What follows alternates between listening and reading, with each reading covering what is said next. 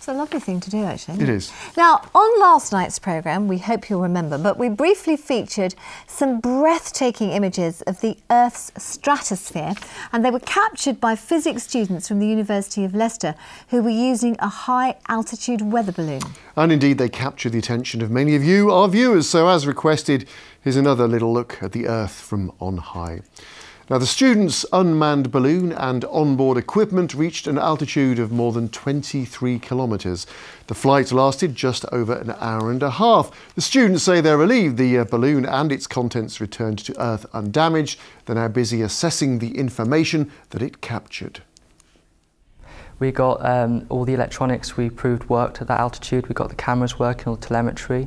We got pressure data. And some lovely footage, and also a stepping stone to progress to the next flight.